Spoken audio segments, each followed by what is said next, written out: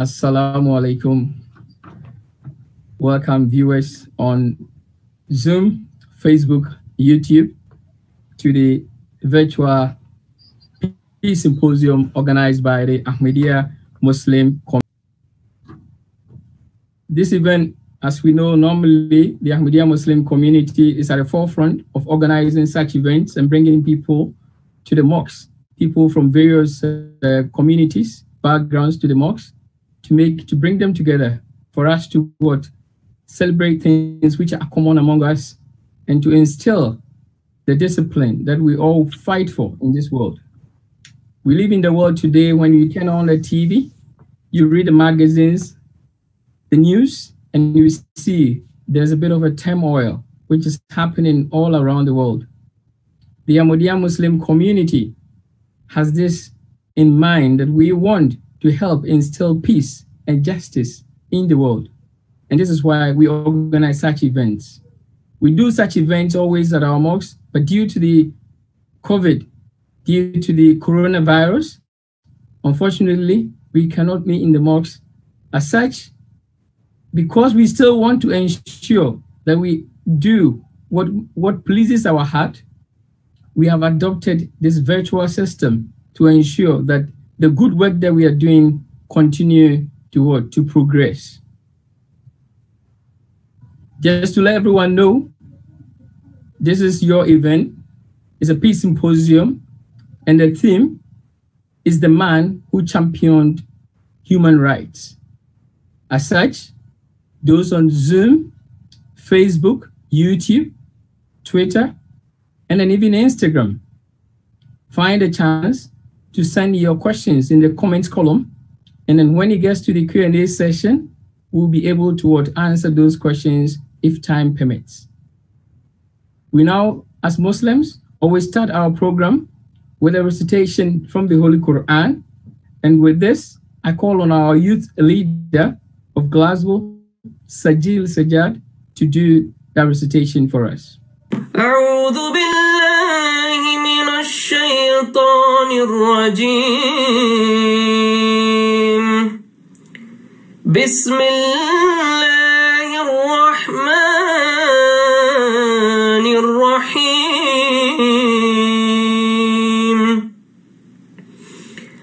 الذين يتبعون الرسول النبي الأمي الذي يجدونه مكتوبا عندهم في التوراة والإنجيل يأمرهم بالمعروف وينهاهم عن المنكر ويحل لهم الطيبات ويحرم عليهم الخبائث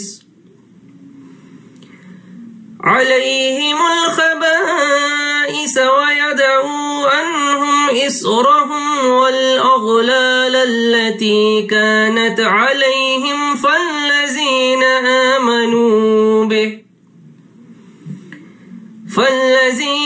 آمنوا به وعزروه ونصروه واتبعوا النور الذي أنزل معه أولئك هم المفلحون. قل يا أيها الناس إني رسول الله إليكم جميعا الذي له ملك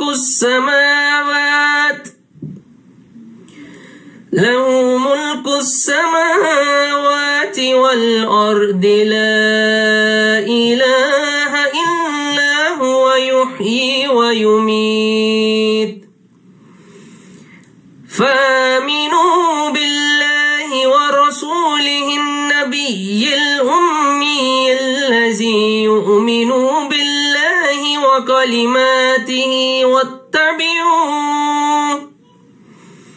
وكلماته واتبعوه لعلكم تهتدون.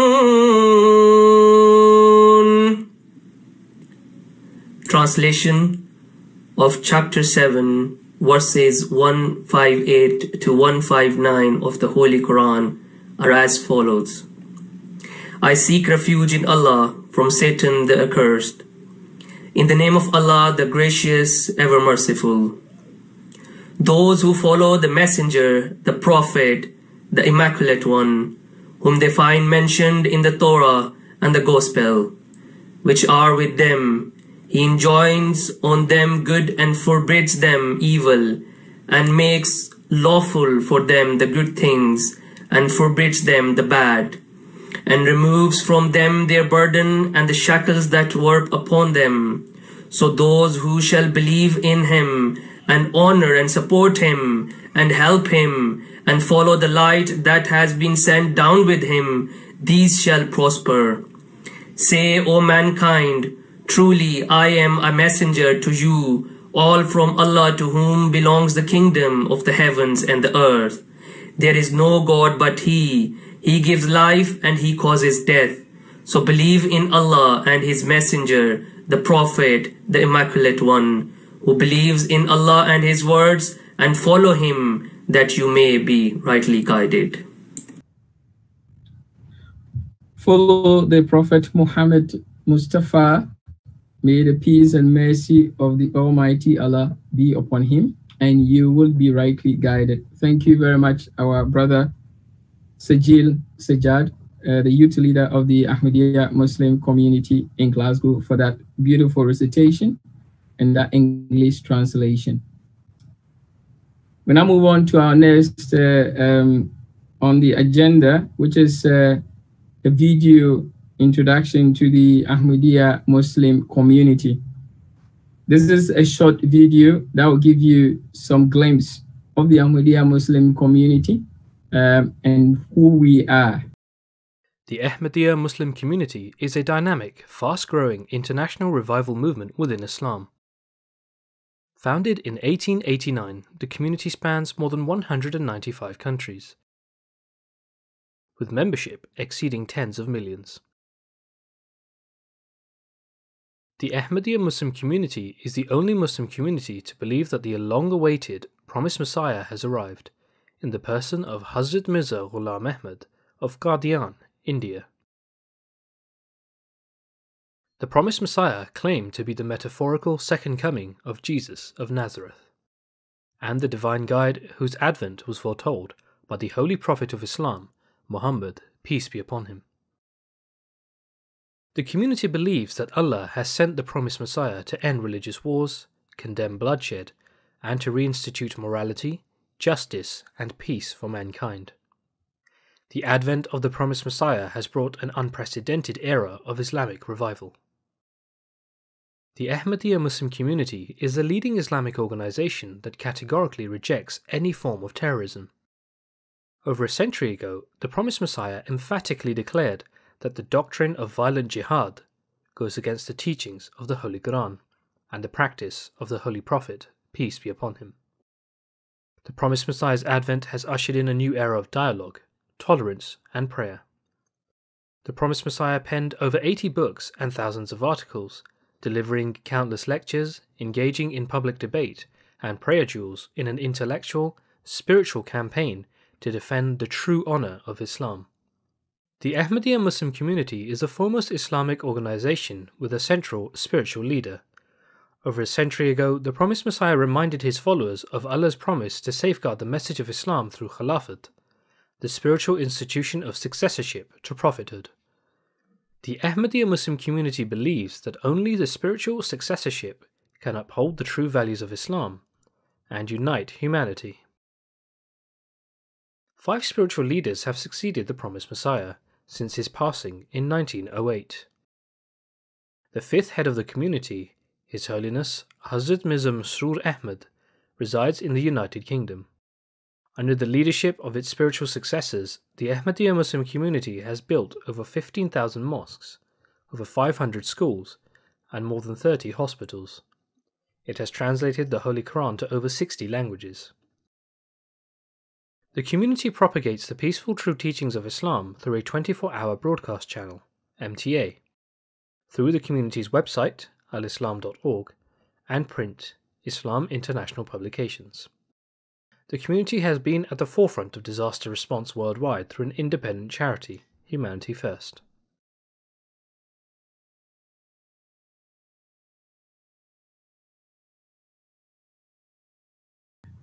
We now move on to our next on the agenda, which is our first presentation for tonight, and that is our respected Imam of the Glasgow Mosque, Mr. Rawuddin Arif Khan.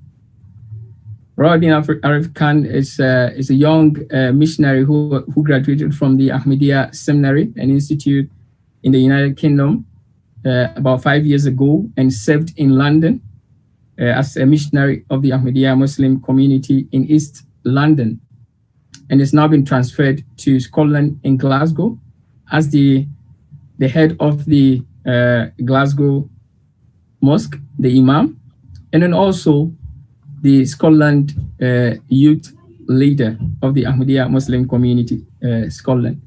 So with this, I have the singular honor to invite our new Imam of the Glasgow Mosque, Mr. Rawuddin Arif Khan, to give his presentation. Jazakallah Sanza. A'udhu billahi minash shaitanir rajim. Bismillahir rahmanir rahim. Assalamu alaikum wa rahmatullahi wa barakatuhu. Peace and blessings of Allah be upon you all. I have been given the opportunity to talk about the relation between Islam and other faiths. The Holy Quran says at the beginning of the very first chapter, Alhamdulillahi Rabbil Alameen. All praise belongs to Allah, Lord of all the worlds. Which means that God is not only the God of Muslims, but also of all other religions, faiths, and of all mankind. Furthermore, Allah Almighty says, Inna alladhina amanu walladhina hadu wan nasara was-sabi'ina man amana billahi wal yawmil akhir wa amila salihan falahum ajruhum 'inda rabbihim wala khawfun 'alayhim wala hum yahzanun. Surely the believers and the Jews and the Christians and the Sabians, whichever party from among these truly believe in Allah and the last day and does good deeds, shall have their reward with their Lord, and no fear shall come upon them, nor shall they grieve.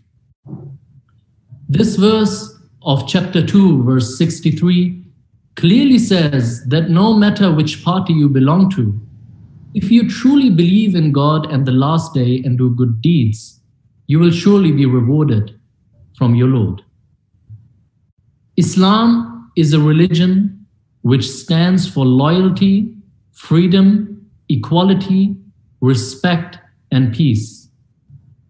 This was shown to us by the noble character of the Holy Prophet Muhammad, peace and blessings of Allah be upon him. If you look at the life and character of the Holy Prophet Muhammad, peace be upon him, it is without a shadow of doubt that at every moment of his life, the Prophet of Islam manifested immense love and respect for all people. His pure and noble heart was filled with compassion, and at all times he sought the betterment of mankind and strived to alleviate the suffering of others. He taught his followers to respect and value all humanity. For example, on one occasion, the Holy Prophet Muhammad, peace be upon him, was sitting down, but immediately stood up as a mark of respect when he observed a funeral procession pass by. Upon this, one of his companions mentioned that the deceased was a Jewish person and not a Muslim. Hearing this, the Prophet of Islam asked, was he not a human? This reflected the love in his heart for all of humanity. It also manifests how he guided his followers towards treating the people of all religions and beliefs with compassion and being sensitive and respectful to their feelings and needs. Furthermore, many people question whether Islam advocates freedom of religion. So to answer this, let me present another incident from the time of the Holy Prophet Muhammad, peace be upon him. Once, a delegation of Christians from the Arab city of Najran came to meet the Holy Prophet Muhammad, peace be upon him, in Medina. After some time, the Christian became restless, and so the Holy Prophet ﷺ inquired if something was wrong. In response, the Christians informed him that it was time for their worship, but they did not have an appropriate place to perform their prayers or rituals.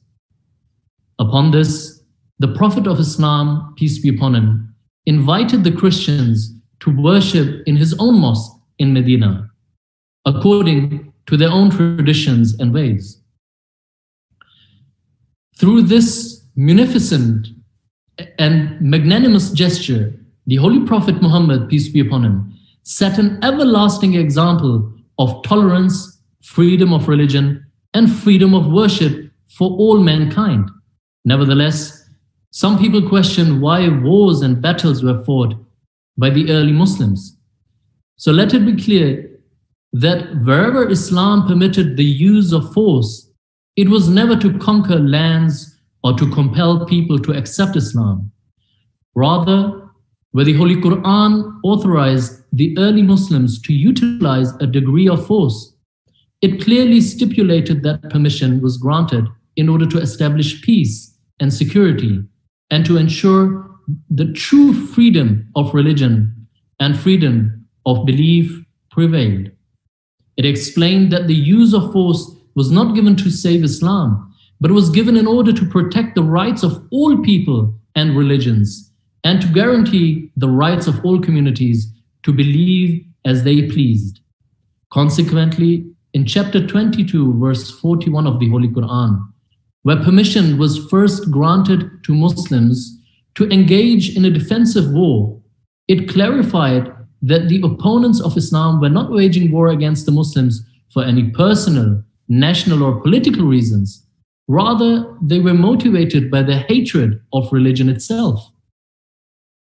The verse warned that if the Muslims did not take firm steps to stop the cruelties and injustices, it would lead to the end of all religions and freedom of belief would cease to exist. The verse categorically says that churches, synagogues, temples, and mosques, or any other places of worship would not be safe if they were permitted to wage war or if their attacks were not retaliated. Thus, rather than imposing restrictions or curtailing freedoms, the truth is that the world's first and foremost universal charter of religious freedom was the Holy Quran itself. Moreover, as Islam has enshrined freedom of belief as a basic human right, it naturally follows that true mosques are symbols of religious freedom and shining beacons of love, mutual respect, and compassion. Indeed, the Holy Quran has repeatedly instructed Muslims to fulfill the rights of their neighbors and to treat them with the utmost love and affection, irrespective of race or religion. I should clarify that our neighbors are not only those who live close to the mosque or close to the homes of Ahmadiyya Muslims. Rather, the circle of neighbors, according to the Holy Quran, spreads much further afield and includes a person's colleagues, subordinates, travel companions, and many other people beside. In essence, all the people of this city are our neighbors, and it is our religious obligation to treat them with love, kindness, and generosity. Then the Holy Quran says, "You are the best people raised for the good of mankind. You enjoin what is good and forbid evil." This is a major claim made by the Holy Quran that obviously means that the deeds done by you should be such as benefit the people. Do not simply be beneficial to yourself, but enjoin others to do what is good and forbid evil. Tell others that it is only the good that lasts forever. Therefore, attend to the due rights of each other. The Holy Quran does not say that you are raised for the good of Muslims, but says for the good of mankind, the beliefs, of the one who believes in God will be real only when he enjoins good, spreads good, and forbids evil. So to create an atmosphere of love and peace in international relations, the Holy Quran exhorts us, O ye who believe, let not one people deride another people, who may be better than they, nor let women deride other women, who may be better than they. This is from chapter 49, verse 12.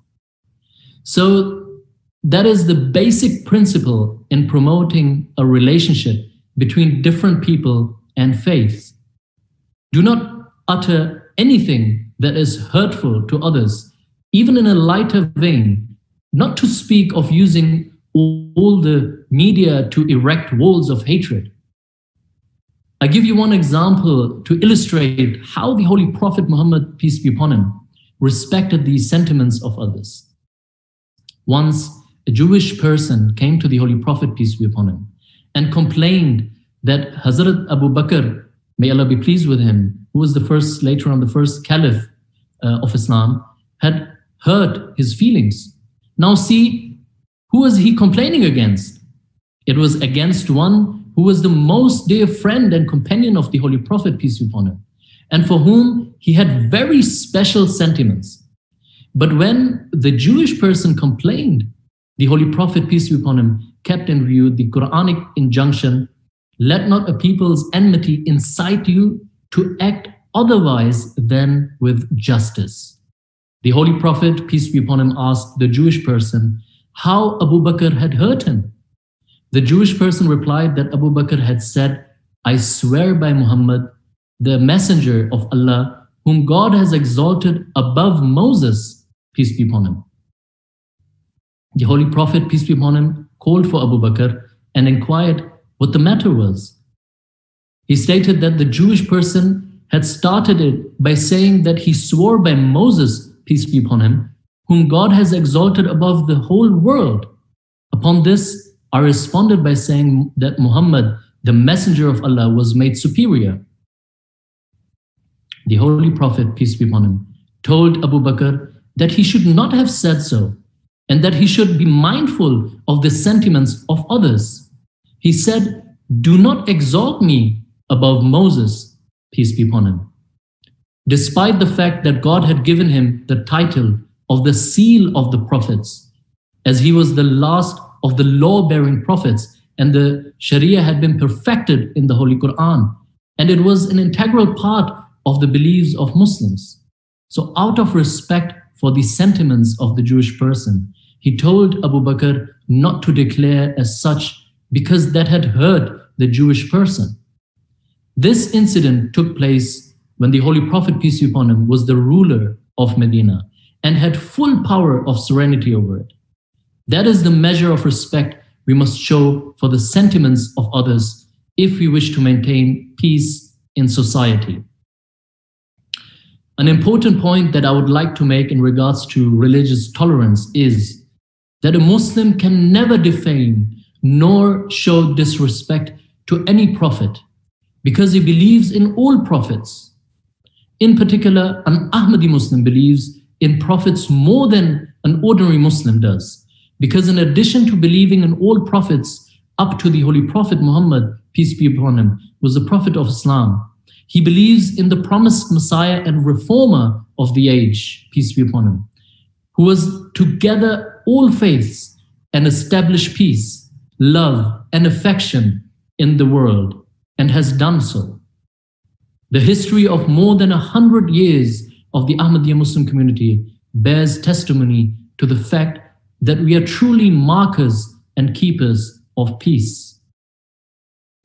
The founder of the Ahmadiyya Muslim community, Hazrat Mirza Ghulam Ahmad of Qadian, peace be upon him, once said, and I would like to end my speech with this quote: if a person sees that his Hindu neighbor's house is set on fire, and he himself does not get up to extinguish that fire, then I say to you truly that he is not of me. If a man from among my followers sees that someone is killing a Christian person, and he does not offer help to rescue him, then I tell you truly that he is not of us. This clearly shows the true teachings of Islam, which are love for all, hatred for none. And that is also the motto of our Ahmadiyya Muslim community. Thank you. Jazakumullah ahsan wa akhiru da'wana and alhamdulillahi rabbil alamin. Thank you very much, our dear respected Imam Rawauddin Arif Khan of the Glasgow Mosque, for that beautiful presentation. We now move on to our guest speakers for today. And the first speaker is no other person than our own dear friend, Reverend Peter Gale, Minister for the Church of Scotland. Peter is Minister for the Church of Scotland, and he is Scotland's first Pakistani Church of Scotland minister to be ordained in Scotland. He happens to be a co-founder and a president of the Interfaith Group in Renfrew in Scotland. And I have the singular honor to invite Peter Gill to address us. Thank you very much, Ahmad. Yes, indeed. Can you hear me all? Yes, loud and clear. Okay. So indeed my joy and privilege to come and listen to you and also share my thoughts on that as well. It's amazing what the early Islam, you were talking about how tolerant they were to the Christian community, Jewish community, and also the examples you give in India about Hindu people. So that's very, very wonderful examples. And I am really afraid that it's not has been highlighted and all over the particularly the country which came in the name of Islam, because there were only two countries in the world. They came in the name of religion. The first one, also my beloved country, I mean my homeland, Pakistan, in 1947, and then Israel came into existence in 1948 afterwards. So I thought that, that should be the kind of laboratory, because if you have a medicine and you think that is going to heal the world, and then you have experiment somewhere, and if someone came in the name, particularly name of Islam, and his name is Pak, which means holy, and land, holy land, and so that would be a wonderful example for the world if real Islam has been introduced there, and that would become a healing balm for the nation, bringing the human rights all over the world, especially the Muslim world, to become an example. But unfortunately, I think more than 70 years has not been implemented. It has been failed in providing human rights. And also, I'm really sorry to say the people have been given impunity to kill people in the name of religion, people of other faith, to rob, to rape, and cheat in the name of religion. And when they go for even to get FIR, which is the first information report, that had been denied. And there are so many examples, experience, and I don't want to take most of your time to going into details. Quite recently, there has been an incident also in Gotki, which is Sindh area. The Hindu girls have been forced into marriage, and there has not been notice taken by the government. So was Christian girls raped, and also forced marriages happened there many times. Quite recently, I got a report from Mr. Joseph. He purchased a property, a land in Peshawar area, and he was the only Christian who were able to bought that piece of land there, but the rest were all other majority community. And there's 2 or 3 family members were shot, and Joseph himself was shot because they could not accept having a Christian buying a piece of land or property in that particular area. When the time comes came to build churches, that's always hindrance and difficulties, particularly in Islamabad area, when the Church of Pakistan was about to build and they were going to purchase the land, and that was really, really hard and difficult. So what my thought is that that experience where it should be a land which was kind of laboratory, it should be experimental place to apply the early Islamic laws and constitution or Sharia has not been able to enforce. I mean, I'm not afraid of Sharia if they're particularly applied, you know, in a proper way, but like blasphemy law and all that I really don't see a place, because Prophet himself, the Prophet of Islam, forgave the lady who every day poured garbage on him, as I heard and learned that. And one day she did not do that. And he was very, very concerned about that. And he went to ask if she was okay, and she was ill. And he looked after her. And what a lovely example. If the blasphemy law should have been enforced then and there, she was the first who insulted the prophet. And why she has not been punished? She was forgiven, she was looked after. And that's the way to spread peace, the true faith of Islam, which unfortunately has not been enforced. And coming from a Christian background, I personally have some persecution experience as well. My own property was taken away, and still for the last 13 years I'm struggling, have not been able to manage to put FIR report. My brother-in-law in my absence went, and every time he was refused.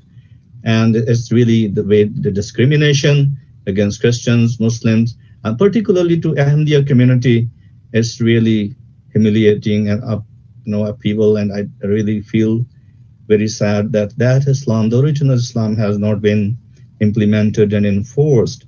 So the problem is with the human right violation, implementation, and reinforcement, and awareness of human rights. So many people, don't have the human rights. People don't have rights to live if they are not Muslim. They're treated badly. Even to go for a job, I have equal education, but the person who is a majority community will get a job, and then if you are not practicing that kind of faith or that particular sometimes sect, then you will not be getting the job. And the president, the prime minister, still keeps saying he's going to enforce Islamic law of Sharia and make a Medina state. So that is far beyond his vision, which he trying to, and it's not happening. It's never happened so far. So I don't know what is the answer, how to get it done, but I'm glad you're giving that kind of conferences and awareness and people opportunity to talk and share your own kind of ideas and your thoughts, which seems more kind of original Islamic views and thoughts that as I understand. And so wish you all the best. And my prayer is that we can promote more love, unity, and harmony among the communities in different parts of the world through interfaith, through interaction, or whatever we can do. We do our best. And so my thoughts and prayers are always with you. Whenever you need me to speak or say something or invite, I'll be more than happy. Come and join you guys. God bless you all. Have a wonderful, wonderful evening together. Thank you very much, Peter. Reverend Peter Gill. I'm we're very close. That's why I tend to call him Peter, but then I believe he doesn't mind that one at all. Reverend Peter Gill, thank you very much for that wonderful. Dear friend, it's okay. You can call me Peter. I don't mind. Thank you very much. Thank you very much. One of the best friends. He was with us, Interfaith International, but unfortunately left, and we're missing you there. Your presence was really, every morning we receive a verse from or some very nice, thought for the day, and people are missing that and missing you as well. I hope sometime you come back, and your doors are always open for you, brother. Thank you very much. And then our prayers and thoughts are definitely with you, and obviously people in Pakistan, the minorities in Pakistan, for those unfortunate circumstances that they face there. I now want to acknowledge some of the dignitaries who have joined us today. I know we're still waiting on some of them to join. We're still waiting. Yes, definitely. We don't have some of them here with us, but I will just acknowledge two of them who are here with us, and that is Councillor Aileen McCartin, MBE, who is a Scottish Liberal Democrat councillor for Paisley South Ward. And then we also have our brother Ronald Balla, who is the General Secretary of the Union of Liberians Organizations in the United Kingdom. Thank you very much for taking time to join us. And then hopefully we wish to see you more in our events. As we know, if it had not been COVID, we would all probably be at the mosque in our Baitur Rahman Mosque in Glasgow, West End. But due to this COVID, we are here virtually. So we thought it would be nice for those of you who have not had a chance to visit the mosque to give you a virtual tour of the mosque and how the mosque is actually coping with this COVID situation. So with this, we have a virtual tour for our viewers. Welcome to the virtual tour of the Ahmadiyya Muslim Community Mosque in Glasgow. Located in the York Hill area in the west end of the city, this beautiful building was built in 1904 as a Masonic lodge by the Freemasons. 80 years later, it was purchased by the community in 1984, and it was converted into a mosque and inaugurated by the fourth Caliph of the Ahmadiyya Muslim community, Hazrat Mirza Tahir Ahmed, may Allah have mercy on him. He named the mosque Baitur Rahman Mosque, House of the Gracious. Over the years, many events have taken place, such as peace symposia, charity fundraising, and open days, to name a few. The mosque has also been blessed with 2 visits from the 5th Caliph and the current head of the Ahmadiyya Muslim community. People from all around the world have come to visit this mosque. We also had the pleasure of hosting our Right Honourable First Minister, Nicola Sturgeon. Due to the current pandemic, special measures according to government guidelines are in place to ensure the safety of people praying in the mosque. The number of people worshipping in the mosque is restricted, temperature checks are taken, and a special register is kept of each visitor. Members are required to wear face masks and bring their own prayer mats. Before every prayer, it is obligatory to perform ablution, as it is a requirement to be clean and pure in order to worship Allah Almighty. The mosque has a large prayer area for men as well as for women. Both are separate from each other. Shoes are not allowed in the prayer area of the mosque to keep it clean and tidy. The prayer area is kept plain and simple with no pictures or paintings. There are a few Arabic inscriptions on the wall that say, "Surely in the remembrance of Allah, hearts find comfort." Worshippers cover their head and refrain from eating or drinking in the mosque area used for prayers.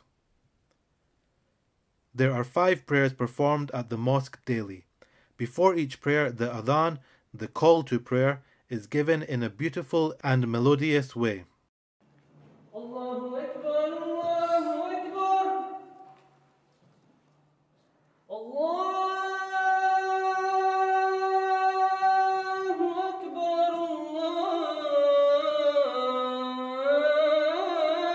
Allahu Akbar. The prayer starts by raising both hands and saying Allahu Akbar. Allah is the greatest.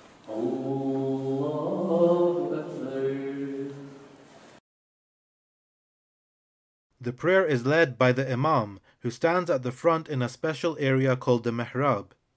Everyone else stands in rows behind the Imam, facing the same direction. All Muslims around the world pray by facing towards the Holy Kaaba in Mecca, which is a symbol of unity. There are no special places reserved at the mosque. The worshippers stand shoulder to shoulder, rich or poor, short or tall, irrespective of background, color, or race. However, because of COVID-19, A 2-meter distance between each worshipper is mandatory at all times. Prayer in congregation is emphasized in Islam. According to a saying of the Holy Prophet Muhammad, peace be upon him, prayer in congregation holds 27 times more blessings than prayer offered alone. He has also said that prayer in the mosque is only required when it is safe to do so. Friday is a special day for all Muslims and is called Jummah. A sermon is delivered by the Imam and a prayer is offered instead of the midday prayer. After the prayer, members leave the mosque quietly from a different door, keeping social distance to other members in mind. Apart from the praying areas, the mosque also has a kitchen to prepare meals, an extensive library accessible to all visitors, and various offices and meeting rooms are also part of the facility where classes, lectures, and meetings are held in normal circumstances. Normally, this event would take place in our multi-purpose hall. During this current pandemic, members are not using these facilities. We hope you have enjoyed the introduction to the mosque. If you would like more information about the Ahmadiyya Muslim community and our mosque, please contact our local missionary, Imam Arif Khan, using the contact details on screen. We hope you have enjoyed the virtual tour.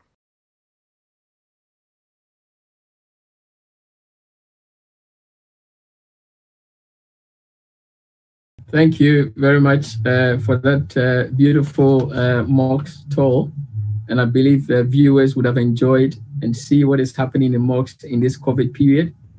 As such, if you want to have a virtual tour or meet the Imam, the new Imam, our young Imam, feel free to contact him on the various contact which has been given, and then he will be able to take you on a virtual tour or answer some of your queries that you want to have answered. We seem to be reaching the climax of the event today, and that is the keynote speech. We have our keynote speaker, Mr. Muhammad Ibrahim Eklov, who is the Director of the Outreach and Public Relations Department of the Ahmadiyya Muslim Community, United Kingdom, and a lecturer in Arabic at the Ahmadiyya International Islamic Seminary and Educational Institute in the United Kingdom. He's also in charge of the International Translation Desk for Arabic and English, and then the research office within the Ahmadiyya Muslim community. He is of an Arab descent and studied economics, Arabic and Islamic studies at the University of Leiden in Holland, and then the University of Leuven in Belgium. I believe anyone from Holland and Belgium probably may have noticed I've not pronounced it well. Please do pardon me. He is a regular writer, translator, and a presenter on Islam, and has addressed many UK and international gatherings. I now have the singular honor to invite our keynote speaker, Mr. Muhammad Ibrahim Eklov, to give his keynote speech. Mr. Ibrahim Eklov. أشهد أن لا إله إلا الله وحده لا شريك له وأشهد أن محمدًا عبده ورسوله أما بعد فأعوذ بالله من الشيطان الرجيم بسم الله الرحمن الرحيم إن الله وملائكته يصلون على النبي يا أيها الذين آمنوا صلوا عليه وسلموا تسليما. Allah and His angels send their blessings on the Prophet. O ye who believe, you also should invoke blessings on him and salute him with a salutation of peace. All distinguished guests, Assalamu alaikum wa rahmatullahi wa barakatuh. Peace and blessings of Allah be upon you all. Thank you very much, Ahmed, for introducing me and for giving me the opportunity to address the audience. Somehow, I think during your introduction, I saw someone, I think from the Ahmadiyya, from the PAMA, from the Pan-African Association, and he had a status on his written. There was something very interesting written, and he wrote, and he has a status, and this is a quote from the promised Messiah, peace be upon him, the founder of the community. It says, "My dear child, the hell of which the Holy Quran speaks is none other than this greed for the world. Since in the end, one must bid farewell to this world and must sooner or later take this trip. Why should then a wise man tie his heart to a garden whose flowers are a prey to the autumn ones?" If we take this point into consideration, we will solve all the issues in the world. In today's world, we see that certain issues are constantly being highlighted and labeled as the most significant problems of our time. For example, some people are emphasizing the threat of global warming, the climate change. Then there are others who are extremely concerned about the various conflicts and the increasingly volatile state of the world. If we analyze the world situation objectively, we will realize that the world peace and security is indeed the most critical issue of our time. Unquestionably, with each day that passes, the world is becoming unstable and dangerous. And there are a number of potential causes for this. Then, from the religious point of view, then there are people who ask the following question: does modern humanity really need religion? Has the era of religious faith truly passed with the ascension of humankind to the heights of empirical knowledge? Does the endless horizon of empirical research leave any room for religion? Is religion a thing of superstition, and religious research a futile activity? The Ahmadiyya community seeks to present answers to these issues in light of the teachings of Islam. Indeed, this is the age of man.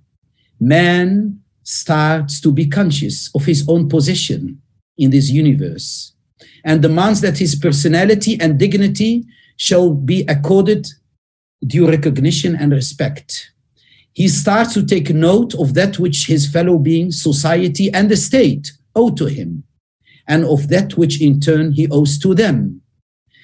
This consciousness needs to be aroused where it may still be lacking, and to be sharpened where it has been awakened. Then, if we take this again into consideration, how is it that after having experienced the devastating experience of 2 world wars and being the shadow of a nuclear holocaust, despite all the efforts that has so far been put forth, to the contrary, man continues to be the victim of racism, discrimination, intolerance, and cruelty at the hands of his fellow man. For example, I give you a beautiful example what happened now. The world is in shock from the barbaric murder of the French teacher Samuel Paty.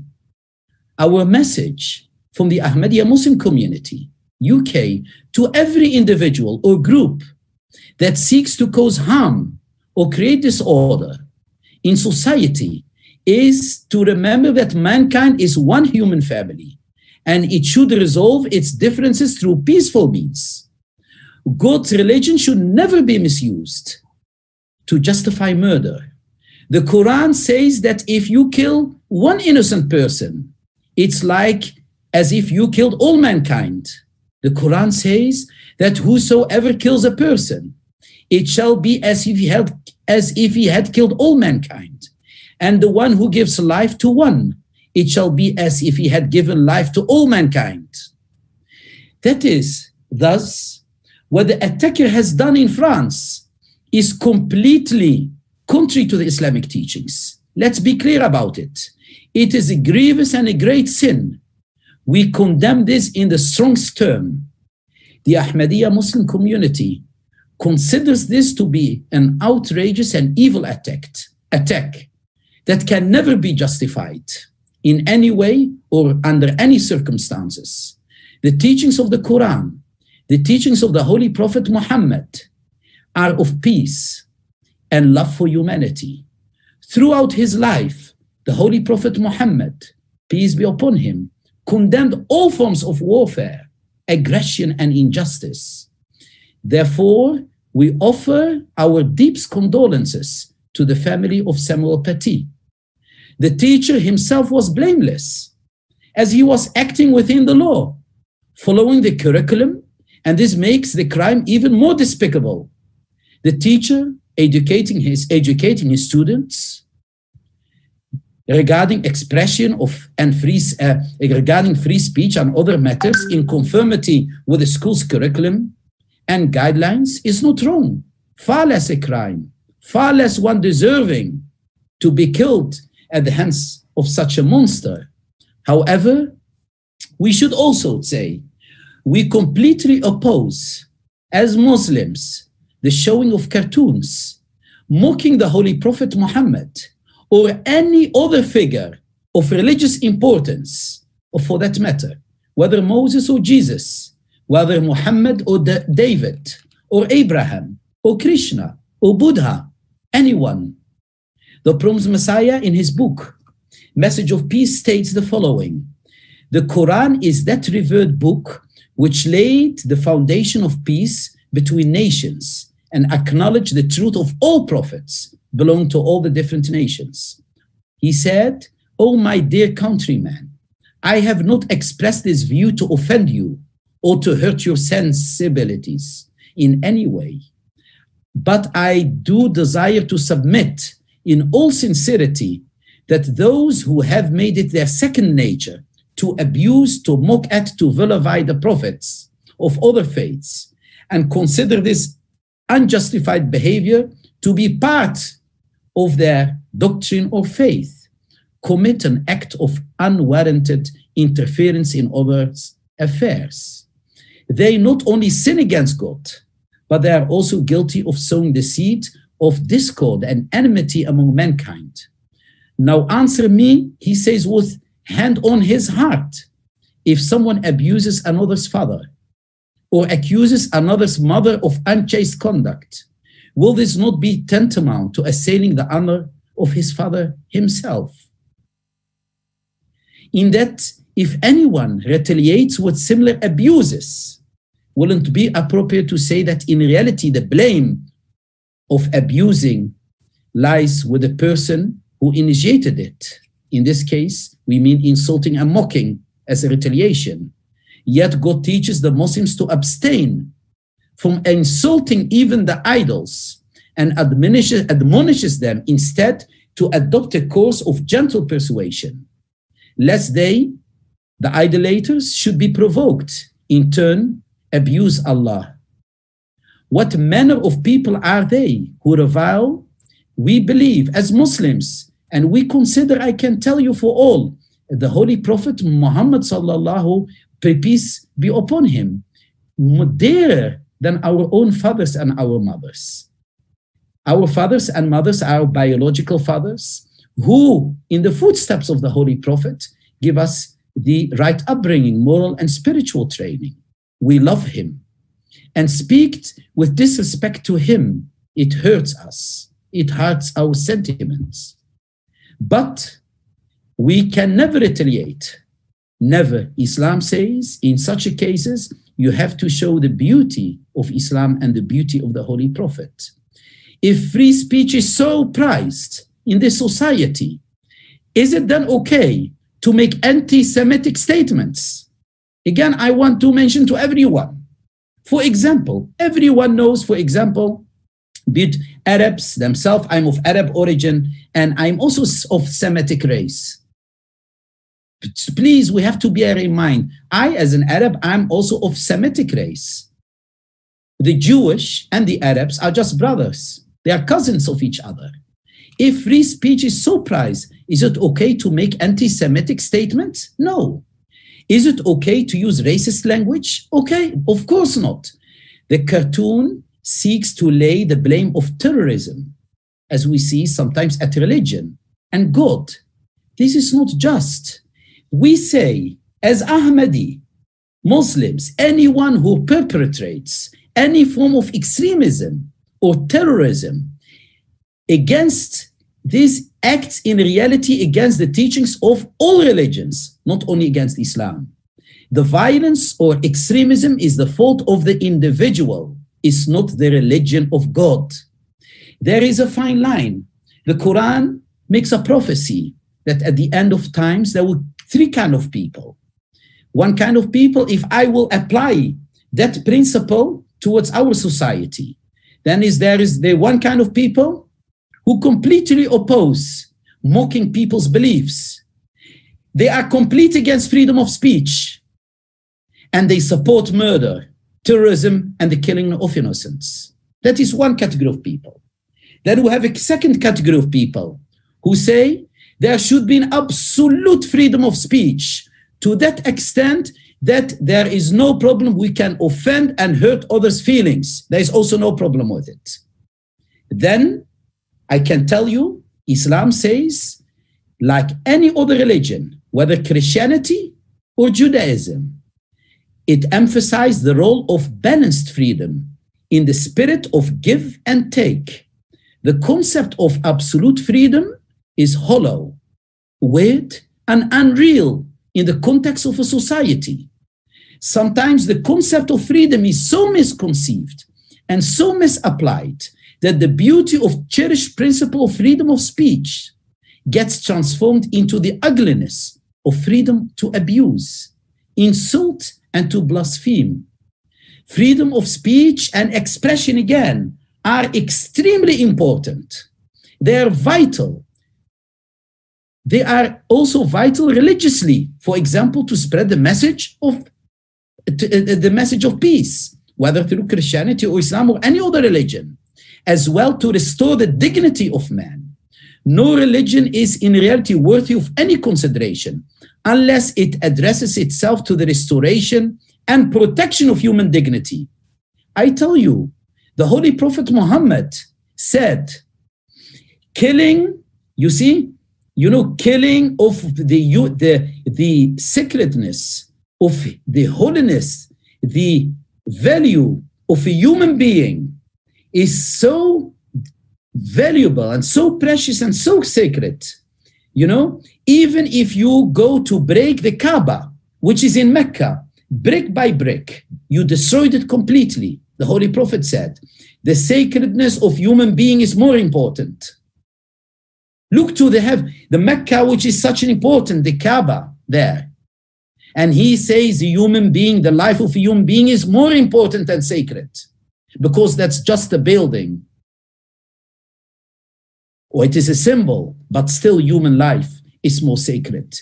Islam discourages indecent behavior and indecent talk or hurting the sensitivity of others. Islam does not allow any Muslim to insult Moses, as the missionary already mentioned before me. Islam does not allow any Muslim to put cartoons and attack the Jewish people. Islam does not allow to put on cartoons Jesus, because if we do that, we will hurt the feelings of our Christian brothers. The Quran says, وَمَا أَرْسَلْنَاكَ إِلَّا رَحْمَةً لِلْعَالَمِينَ. We, Muhammad, have not sent thee, but as a mercy for all people. The Ahmadiyya community is recognized far and wide for its selfless commitment for serving others. We run schools, universities, hospitals, which provide education and healthcare in the most remote parts of the world for those who are in need, irrespective their color, religion, or background. We seek to wipe away the tears, as our Caliph said, we seek to wipe away the tears of those who are in pain. We seek to remove their grief, desperation, and heart and other problems. We seek to fulfill their needs. We want them to stand on their feet. Wherever in the world our mosques are built, or wherever the Ahmadiyya community established, the local people soon come to realize that we do not practice, we do not disseminate except peace, harmony, and tolerance. Yes, we believe in jihad. There is no one who believes in the true concept of jihad as us. But we believe that this era, the true jihad, is not the jihad of the sword. This is the jihad of self-struggle towards betterment. It is the jihad of developing goodness and righteousness within ourselves. It is the jihad to spread peace and justice over the world. How can we say after that Islam is a religion that promotes aggression and radicalism? How can we say that Islam spreads disorder and in the society? How can we claim that Islam seeks to violate the honor of women? God the Almighty revealed to the Holy Prophet, I was a treasure unknown. Then I desired to be known. So I created a creation to which I made myself known. Then they know me. We believe that everyone strives for himself. But prophets like Jesus, peace be upon him, Moses, Muhammad, all strive for others. We believe that people sleep. The prophets and the caliphs stay awake on their behalf. We believe people laugh and the prophets weep for them. They willingly bear hardship for the deliverance of mankind. Once Hazrat Aisha, the Holy Prophet's wife, said that the character of Muhammad was the Holy Quran. She meant that the Prophet reflected in his own person the highest degree of excellences. So that the Quran says, you have in Muhammad the messenger, an excellent example for him who fears Allah and the last day. The Holy Prophet, Islam is so clear. The spirit of brotherhood is emphasized at every turn in Islam. It is the practical expression of the truth that all men are creatures and servants of the same beneficent creator. The Holy Prophet said, and this to mankind, you are all brothers, one to one another. So let no one transgress against another, nor leave anyone to endure transgression unaided.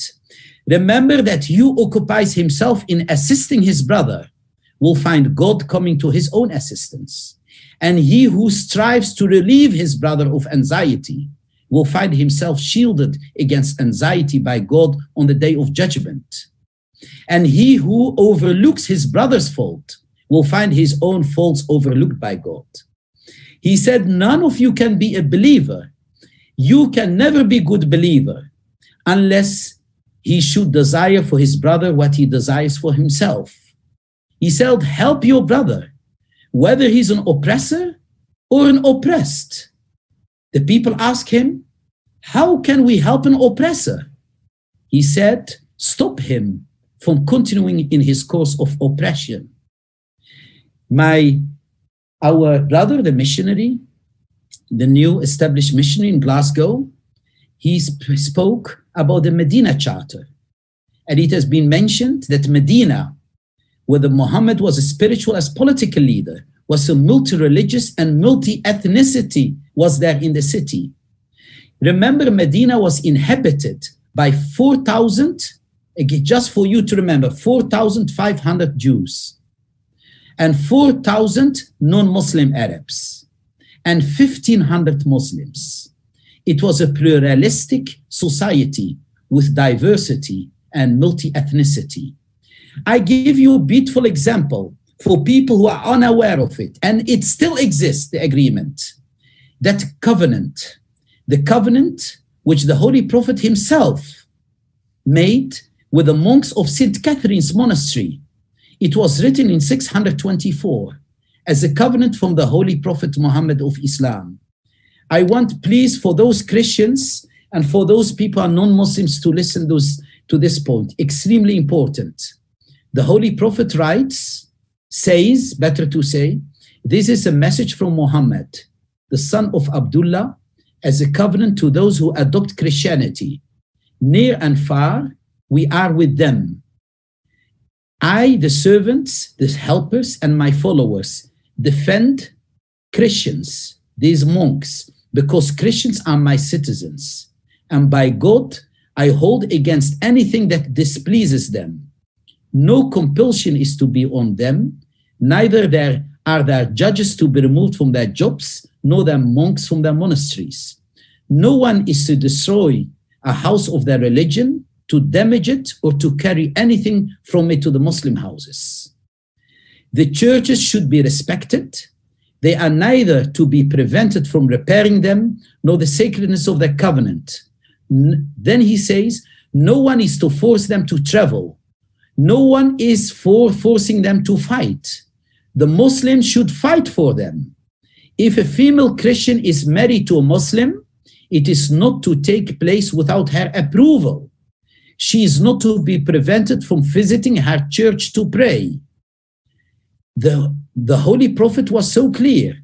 Then the Holy Quran says, there is no superiority of others. It says in Arabic, Ya ayyuhan nas, inna khalaqnakum min dhakarin wa untha, وجعلناكم شعوبا وقبائل لتعارفوا إن أكرمكم عند الله أتقاكم إن الله عليم خبير. O mankind, we created you from a male and a female. We have made you into tribes and sub-tribes for the sake of easy recognition. The most honorable among you in the sight of God is the one who's the most righteous among you. Remember, Allah is all-knowing, He's all-aware. Then the Quran says, all praise belongs to Allah. That's the first chapter, starts, all praise belongs to Allah. Alhamdulillahi Rabbil Alameen, the Lord of the worlds. The Muslims, the God who Muslims worship, is the one God who sustains and nourishes everything and everyone without distinction. He fulfills all of their needs. He's the God of Christians, He's the God of the Jews, the God of the Hindus, and indeed He even gives nourishments to anyone, whether he believes or does not believe. Mankind was one community, and the duty of a prophet is to unite them, to remove their differences caused by mischievous people. By acknowledging the unity of Creator, we are bound to confess the unity of all creation. How can one profess love for God but hate for some of His creation? Islam promotes peace and absolute unity, but this can never be established except by adhering to the absolute principle of justice. Peace and unity can only be achieved through absolute justice. Finally, I want to emphasize on two things. Before the Holy Prophet's death, in his farewell pilgrimage, he delivered such an address, which is delivered to the largest multifaceted gathering before his death. He said, praise be to God. We glorify Him. We thank Him. We expect help from Him. We ask to be forgiven by Him, and with repentance, O people, lend me an attentive ear, for I not know whether after this year I shall be among you. Then he said, O servants of God, I advise you to take refuge in God, hold fast to His commandments. Your blood, your lives, your right to live, your property, your decency and dignity and honor, your bodily integrity are worthy of respect and protection, and are inviolable until the day you meet your Lord. Hear me, so that you may continue to live peacefully with dignity and honor. Do not commit injustice. Do not oppress. Do not make force a tool for oppression and torture. Do not bow for oppression. Do not accept injustice. Then he said, Allah be my witness. O people, do you know which month, which day, and which country you are in? Then he said, I caution you, each person is responsible only for the crimes he has committed. A father will not be accountable for the deeds of his son, nor the son for the father. Then he says, treat your woman well and be kind to them. They are your friends, your partners. Shall I explain you what a Muslim is? And now this is his own words. A person from whose tongue and hand all others are safe. Shall I tell you what a believer is? A person people are sure will not harm their property and their lives. Shall I tell you what a migrant is? A person who has abandoned committing evil and sin. Shall I tell you what a mujahid is, the one who really performs jihad? A person struggling against his ego on the road of obedience to God. O man, your God is one, and your ancestor is one. An Arab possesses no superiority over a non-Arab, nor does an Arab, non-Arab over an Arab. A white man is not superior to a black, nor a black to a white, but only to the extent to which he discharges his duty to God and man. The most honorable among you is the one who's the most righteous among you. O people, avoid extremism in religion, for certain it made those before you perish. These are the words of the Holy Prophet. And finally, I want to say one thing because of what happened in America. In regard to slavery, people are asking, what does Islam say about slavery? We categorically prohibit all channels of enslaving people. The Holy Prophet, I just read something out, 2 quotes. Abu Dar, the companion of the Holy Prophet, narrates, the Holy Prophet would state, your slaves are your brothers. If an individual has a slave under his control and he wants to free them all and he freed them all, then he should feed him what he eats himself. He should clothe him what he himself wears. Do not burden your slaves with a task that is beyond their capacity. On one occasion, the 4th Caliph Hazrat Ali came to his shop. At the time, he was accompanied by one of his slaves.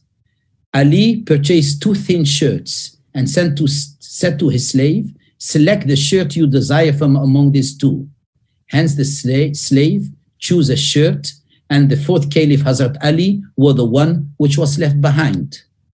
The last, Abu Mas'ud, he was one of the companions of the Prophet, relates that on one occasion, due to some reason, I hit my slave. At that time, I heard a voice of a person from behind me saying, look here, O Abu Mas'ud, what are you doing?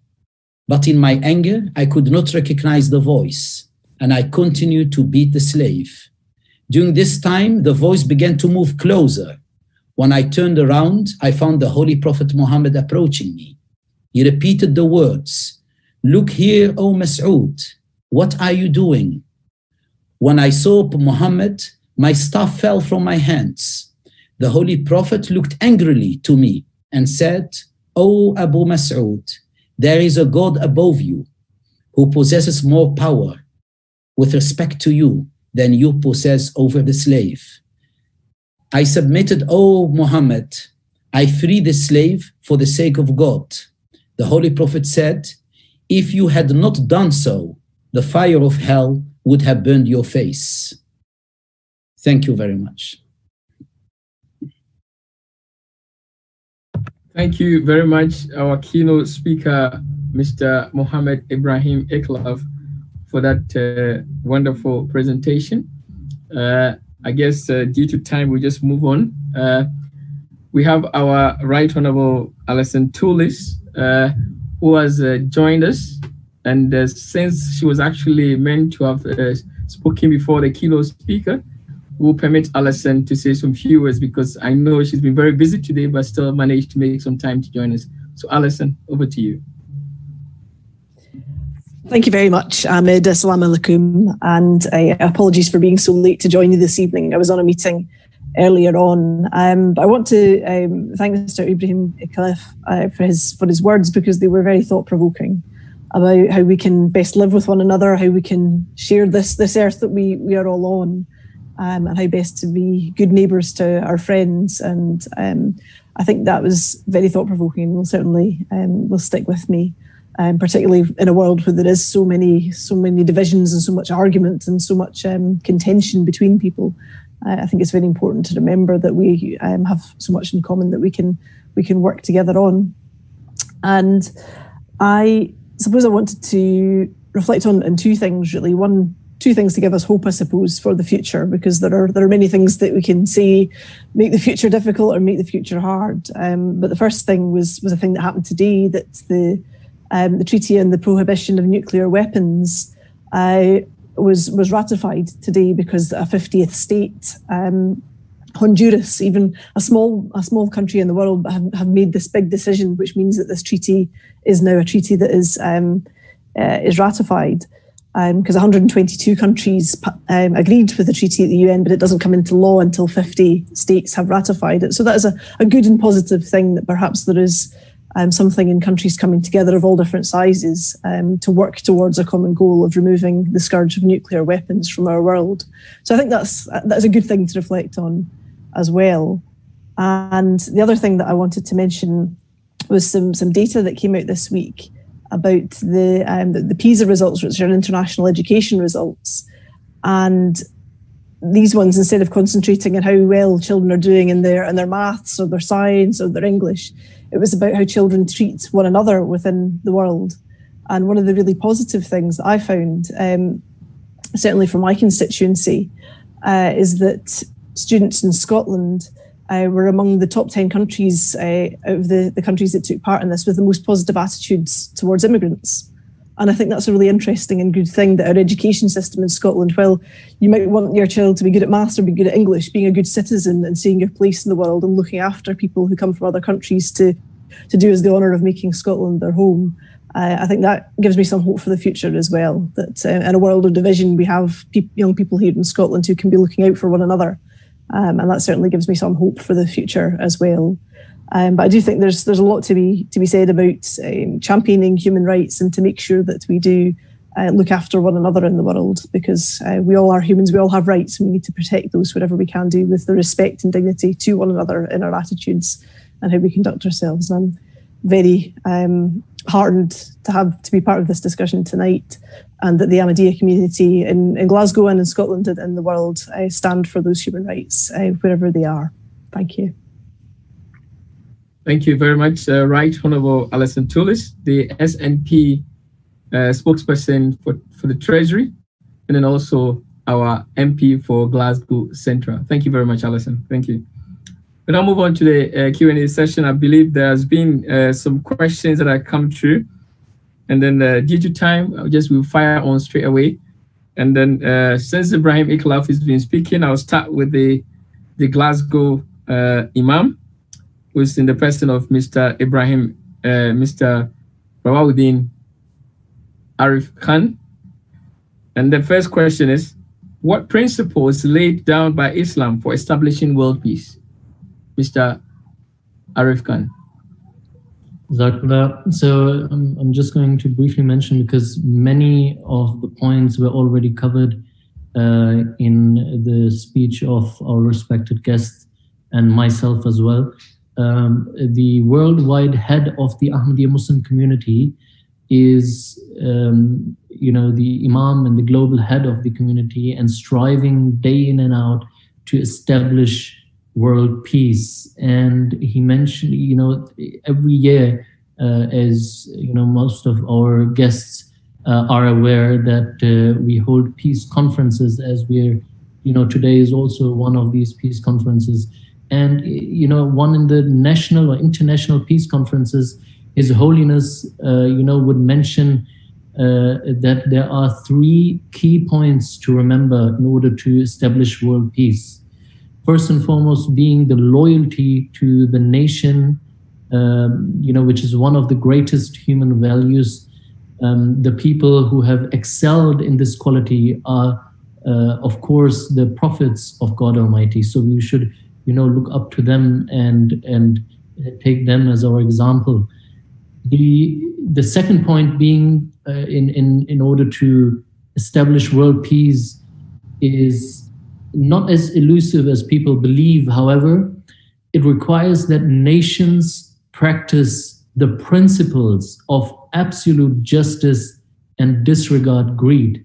Whether it, whether establishing absolute justice be against oneself, but in order to create peace in society, one has to do that. The third point, he would mention is to be compassionate and sympathetic towards your fellow humans, be they your neighbors or nation, and to help those who need help without any expectations of material gains. So by following these simple and humble principles, we can strive towards establishing world peace. And this is all from an Islamic point of view. Thank you very much, Mr. Rawaldeen, Imam Rawaldeen Arif Khan. I hate to say this, but then unfortunately I would have to say it, that let's try and keep the questions quite, brief, just because of time. I know I wish to cover as many questions as possible. And the next question goes to our keynote speaker, and that is, how does your Ahmadiyya, I like the way the person has put the question, how does your Ahmadiyya Muslim community feel about these extremist groups like ISIS, Taliban, Boko Haram, etc., and how can we stop them? I think because you said keep it short, I think one sentence, very simple, one sentence. Any religion which encourages killing others is no religion at all. Any religion which encourages to kill other people is no religion at all, whether it is Islam or Christianity or other. Islam is very clear. The Islam itself means submission and peace. Islam, the core point of Islam is peace. Islam categorically rejects and condemns every act of terrorism. Islam does not provide any cover or justifies any act of aggression, whether committed by an individual, a group, or government. No true religion, again, can sanction violence and bloodshed of innocent men, women, and children in the name of God. Indulgence, again, in terrorism, even in the name of whatever noble objective, is completely incompatible with the teachings of Islam. As I mentioned, the summary is any religion which encourages aggression and killing people is no religion at all. Thank you.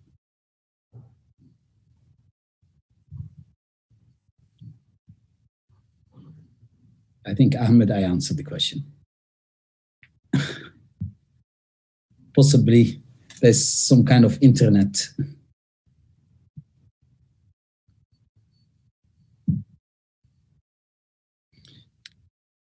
I think someone should take it over, the missionary, until I think you should take it over. Someone should take it over, or the regional president. Anyone should take it over. Something that is very, the points you mentioned are very, very important, and especially in terms of extremism, the teachings of Islam are very clear that, the Holy Prophet of Islam, Prophet Muhammad, peace be upon him, he said that Allah will not be merciful to those who are not merciful to mankind.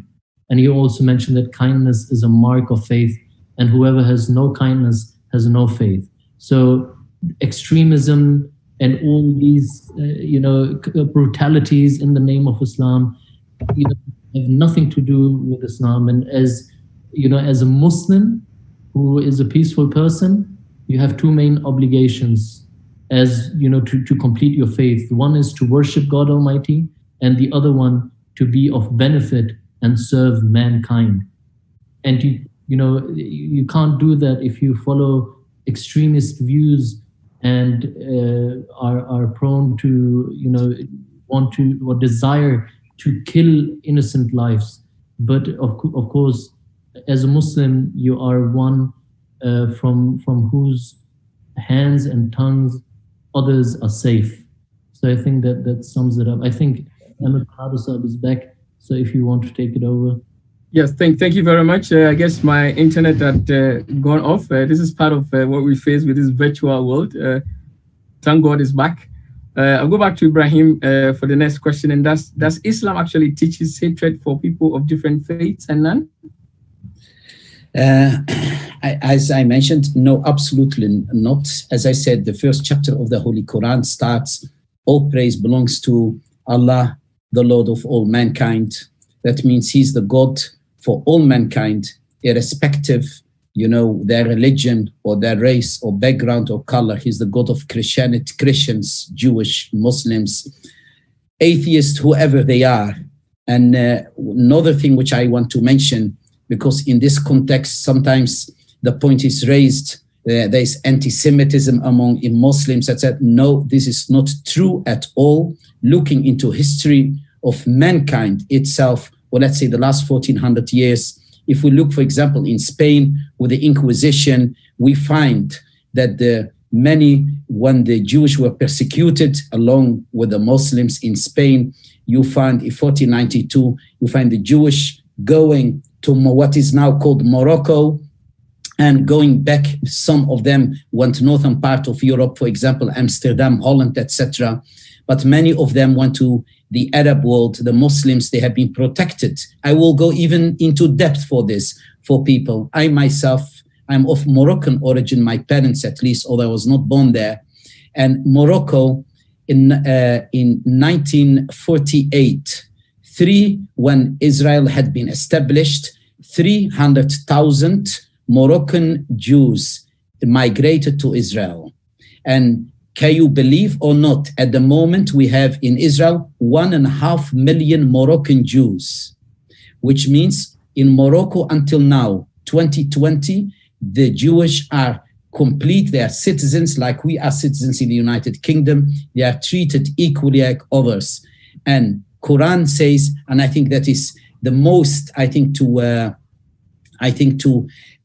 remove the whole concept, the Quran says, if I will read it from the Holy Quran, it says, those, in my own words, those who believe, whether they are Muslims, Christians, Jews, the Sabians, followers of other religions, if they believe in God and in the last day, perform their good deeds, they have nothing to fear. Allah is compassionate and merciful. No, Islam does not teach any hate.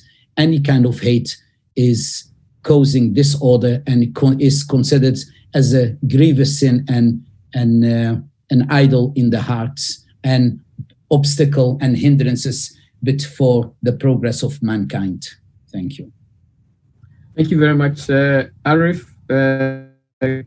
Imam Arif Khan, I'll go to you for the next question, and that is, we see the growing of extremism groups by day. Is suicide bombing and extremism ever justifiable in Islam? I think this was also previously answered. So first and foremost, no.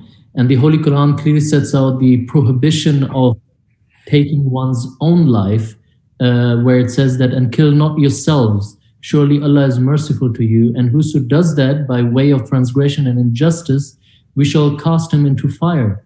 And that is easy with Allah. So this is from chapter 4, verse 30 to 31. It makes it clear that suicide is forbidden and is condemned by the teachings of Islam. So when suicide is used as a mechanism to murder others, then it becomes an even greater sin. So suicide bombing is abominable and a heinous act that has no justification in the teachings of Islam.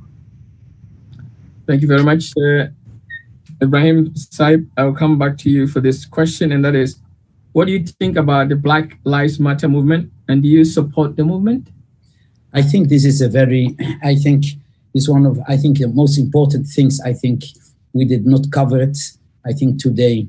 I think this point, our Caliph, His Holiness, the 5th Caliph, Mirza Masroor Ahmad, may Allah be his helper, and he gave his guidelines on this. And I think everyone will benefit from this. And he mentioned very clear, peace can only be built on solid foundations of honesty, integrity, and justice.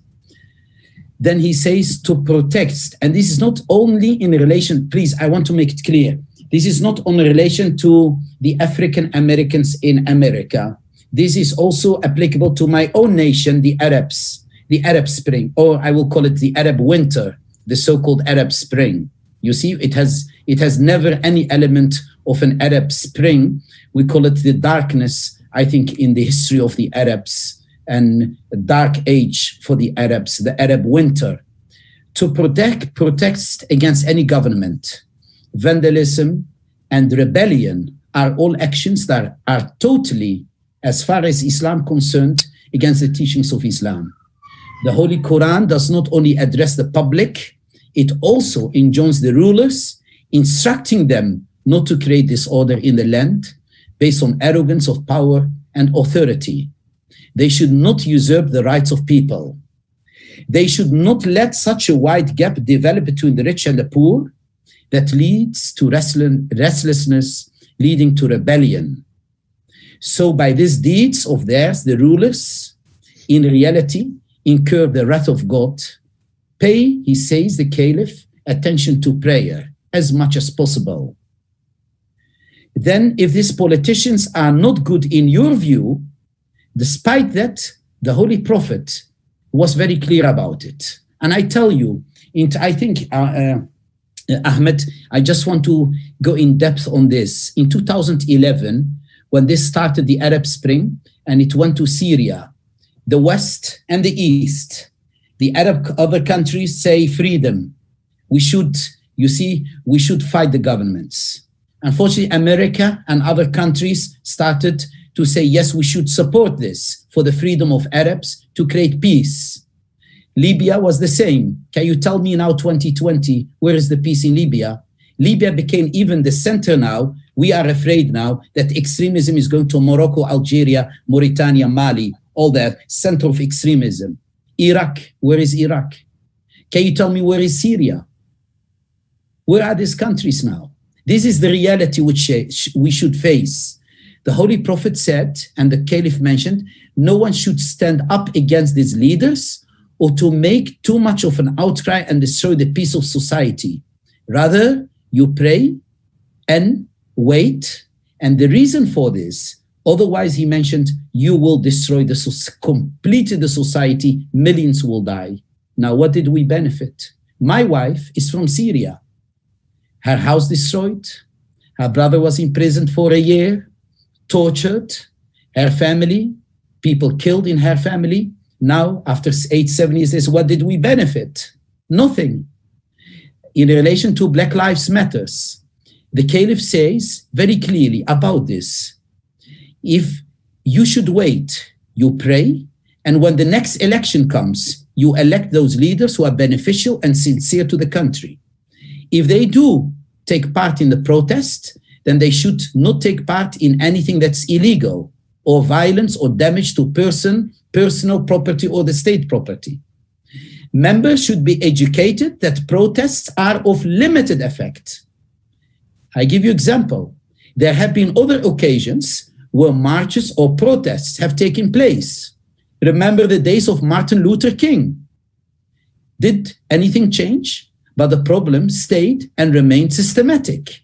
They should be educated that to get rights will require planning, a long-term strategy, as the effects of protests are short-term and limited. The real way to change a society is to put pressure on the authorities. Every member should be mobilized to use their civic and democratic rights rather than staying at home on the days of election. They in turn should encourage other citizens that if they want to affect a change, then they should take part in the democratic process at all levels. This is the way how you change and vote in people who will further their rights and causes. Meet the officials, national officials, etc. Put pressure on them. That is why he says, for generations, Black people and other minorities have sought to get their rights through marches and protests, but it never changed. The Ahmadi should recognize that true success will be achieved through following the principle of teachings of Islam and not by the latest political trends, by putting your knee there and symbolically showing solidarity. That is very beautiful symbol, but it doesn't change anything. Consequently, in accordance to Islam, our campaigns and efforts should be focused on ensuring that African Americans and other minorities should take part fully in all the democratic processes, and they should focus on being represented in all levels of government, law, enforcement, and other sectors, so that a real change can occur. And this is the message they have been given by the Caliph who's residing here, you see, in the United Kingdom. Thank you. Thank you. Thank you very much. I guess due to time, I'm just going to take 2 more questions, and then that will be it for tonight, because I believe time is running out on us. Imam Rawuddin Arif, I'll come to you for this. And I believe you might have said something that have triggered this question, and that is, do the Ahmadiyya Muslim followers obey the laws of the country? I'm going to combine about 3 questions which are quite similar to each other, so just bear with me there. And the other one is, you claim that we uphold absolute justice, but how can we do that? How can we achieve that? So if you can answer that for us, please. So firstly, yes, it is mentioned in the Holy Quran that Ati'u Allah wa Ati'u Rasul wa ulil amri minkum, that you have to obey Allah and you have to obey the messenger, the Prophet Muhammad, peace be upon him, and those who are in authority among you, be it the state, be it whoever is on a higher rank than you, you have to show complete obedience. If it doesn't, primarily this is the injunction. And of course, the Holy Prophet Muhammad, peace be upon him, taught us that to have love for one's country is also part of faith.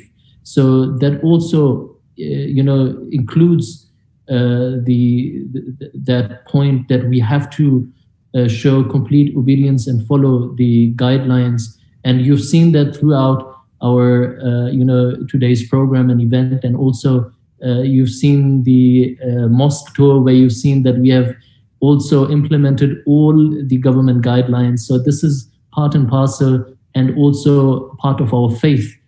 And the other question was, can you repeat that again? What was it? How to establish justice? Absolute justice, yeah. This is was also mentioned by His Holiness the Caliph, the global Caliph of the Ahmadiyya Muslim Community. So I'm just going to briefly mention it, that he said that in order to create absolute justice, you have to even go against yourself if it's not beneficial for you. But in order to create justice, you have to do it. Then in order to establish peace and justice, you have to do anything and everything possible. And I think if you reflect on the speech which was presented by our respected Imam, by our respected Ibrahim Ikhlif Saab, and also what I mentioned before, this also includes all the points that highlights that in order to establish world peace and justice, we have to take these humble steps. Thank you very much, Ibrahim Ikhlaf Sahib. This is the last question that I've reserved for you, and that is something that comes with the practicality, something to actually tell the viewers what the Ahmadiyya Muslim community is actually doing. And this picked from YouTube, and the question is, in fact, it's not a question, but I guess it's something that you need to respond to, and that is, like the Ahmadiyya, like others, Ahmadiyya has also failed to provide any practical examples of justice. Just words would not do anything. So what is your response to that?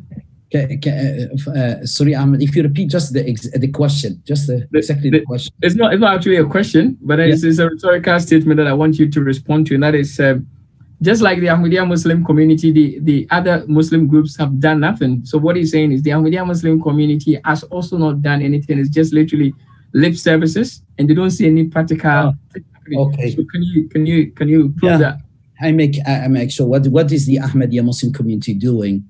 The Ahmadiyya Muslim community, first of all, for the last 100 years or the last 120 years, number one, from the religious point of view, I say the Ahmadiyya community is the community which is established, and we believe a divine community, you see, to remove all the distorted teachings of Islam, and the Muslims to remove them from this miserable state, which I say literally, and to show them to pave them the path towards a glorious future. And how do we do this? By explaining them that the Quran, as has been unfortunately understood, is not the way how the Holy Prophet himself has understood it. And in this case, as the Promised Messiah himself said, there are at least 3,000 differences between us and the Sunnis and the Shia, which in it, those distorted teachings prevent them, unfortunately, to progress. For example, I don't want to give examples, just one beautiful example. They believe, for example, jihad, we should spread the message of Islam by force. Just as our missionary mentioned, Arif Khan, and he said, justice means if they have the right to spread the message by force, then why should the non-Muslims have not the right to spread their ideology by force? Number two, if we say, for example, that if someone apostates and leaves his own religion, a Muslim becomes a Christian, and they tell you he should be killed, which is wrong, then why absolute justice says that if a Muslim is not allowed to become a Christian, then why should a Christian allow his own follower to become a Muslim? That's the beautiful teaching of Islam. Number three, if we, for example, say, for example, France is wrong, beautiful example, France is completely wrong, and Saudi Arabia is wrong. How? I will explain you out just the principle of justice with our missionary mentioned. If we say that justice says you should not force people, any religious commandment should never be forced. There is no force in religion. Now, if we complain and we say the Saudis or Iranians are forcing a Christian woman to wear headscarves, this is wrong, of course, then we should also at the same time say that France is also not allowed to force women not to wear headscarf. That means do not force women to wear headscarf, nor force women not to wear them. This is justice. This is religious point of view. Now, what did we do for mankind? We go to Africa. Go, for example, hospitals, thousands of hospitals. Universities, schools are built. You go to far remote villages in Africa and you find villages are built for them, clean water, pure water for them. Water pumps are built there. Education is created from solar panels are built there. So much is done in Africa, millions and millions invested there. Look to the UK itself, the Ahmadiyya Muslim Youth Association, which our missionary, Arif Khan himself, is responsible regionally for Scotland for this, we call it Khidmat al-Khalq or humanitarian aid, etc. When there is any flood, for example, during the flood some years ago, the Ahmadiyya Youth Association was the first one to be at the forefront. Then we have the COVID-19. Thousands of houses and people have been helped. The Ahmadiyya Muslim Youth Association went to the houses, gave them food, and provided them everything. Anything they need are provided. Even, for example, fireworks you see in Europe during the New Year. You see those who clean the next day, 1st of January, clean everything with the Ahmadiyya Muslim community. Then we have the charity walk. Every year you have the charity walk under the Elderly Association as well under the Ahmadiyya Youth Association. The Ahmadiyya Muslim Youth Association raises funds, and they are here helping so many of those institutes for the sake of relieving people from diseases like cancer, etc. The Ahmadiyya community, day and night, is engaged in helping the people, alleviating people from their pain, and people in reality, no one relieves people from all the problems and pain and poverty as the Ahmadiyya Muslim community does among all the Muslim Muslim groups in the world. Thank you. Thank you. Thank you very much. I guess this is what time would permit due to obviously time itself. We now move on to the closing remarks and then the vote of thanks to be done by the president of the Ahmadiyya Muslim Community in the person of Mr. Abdul Samad Khan. Mr. Abdul Samad Khan, if you can unmute him for us.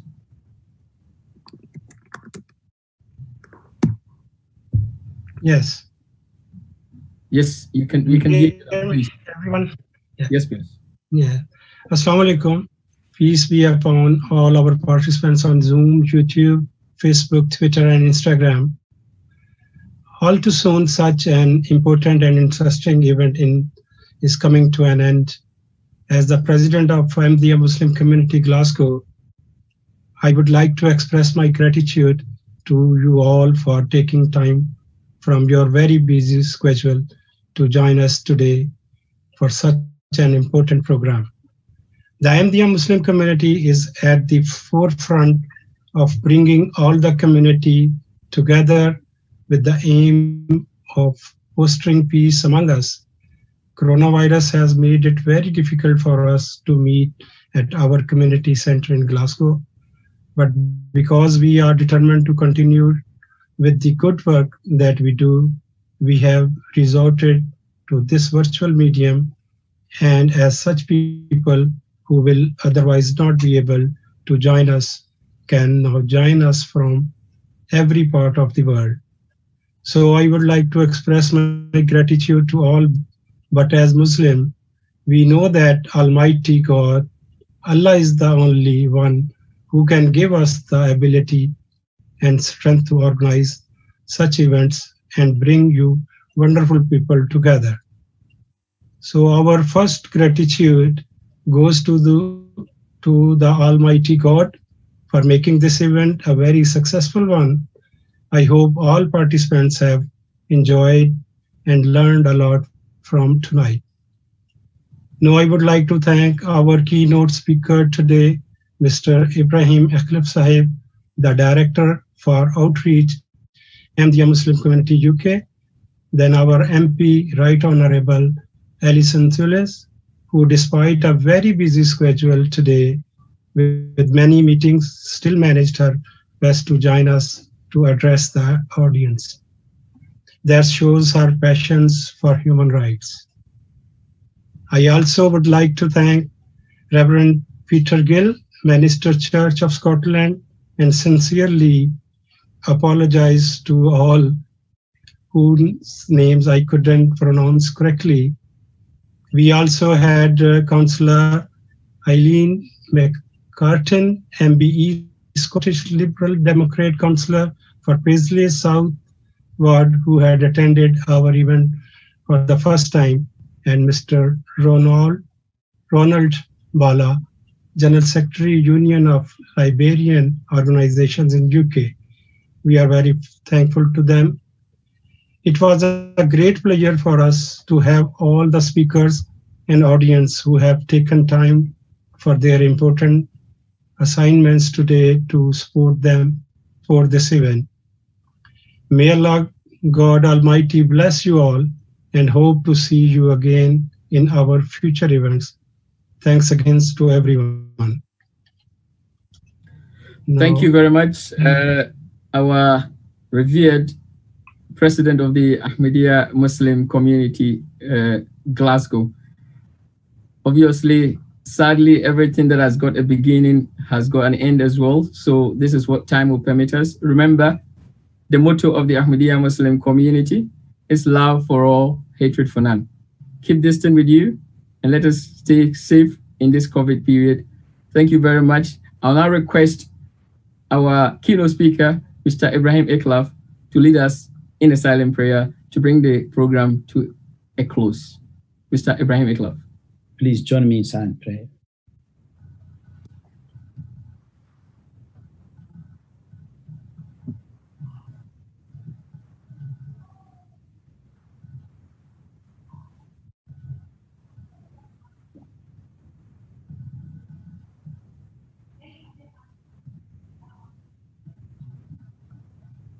Allahumma ameen. Yes. Thank you. Amen. Thank you very much. And then please keep the comments and then keep engaging yourselves on Facebook, YouTube, and then obviously the Imam Muhammad, Imam Rawuddin Arif Khan will definitely come and try to respond to all the comments which have not been answered here. Apologies to anyone who has not got your questions answered. Thank you very much. And definitely until we bring you another virtual event, this is where time will permit us. Thank you and assalamu alaikum wa rahmatullahi wa barakatuh. May the peace, mercy, and the blessings of the Almighty God be upon you all. Stay safe. Bye-bye. Bye-bye for now. Thank you very much. Thanks. Thank you, Ahmed.